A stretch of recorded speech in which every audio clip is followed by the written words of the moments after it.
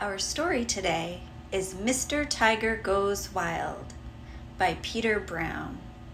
It's a book with lovely illustrations, but today we have some wild South Church friends acting it out for us. Everyone was perfectly fine with the way things were. Everyone but Mr. Tiger.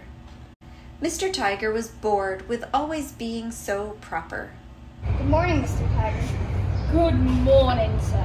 Lovely weather we're having, I suppose. indeed. Children cannot act on animals. He wanted to loosen up. He wanted to have fun. He wanted to be wild. And then one day, Mr. Tiger had a very wild idea.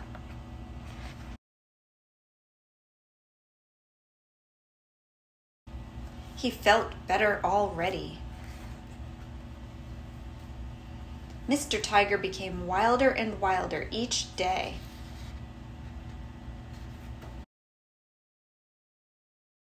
Roar!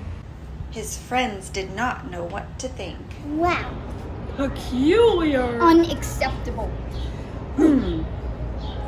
And then Mr. Tiger went a little too far.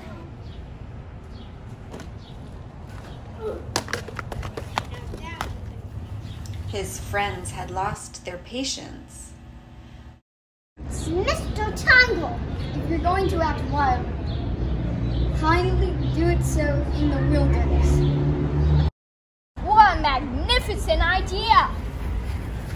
So Mr. Tiger ran away into the wilderness, where he went completely wild.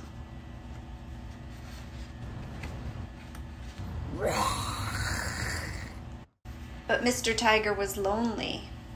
He missed his friends, he missed the city, he missed his home.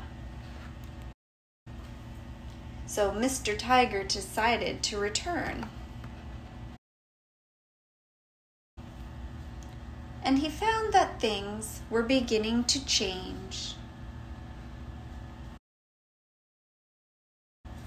Now Mr. Tiger felt free to be himself. And so did everyone else. Whee!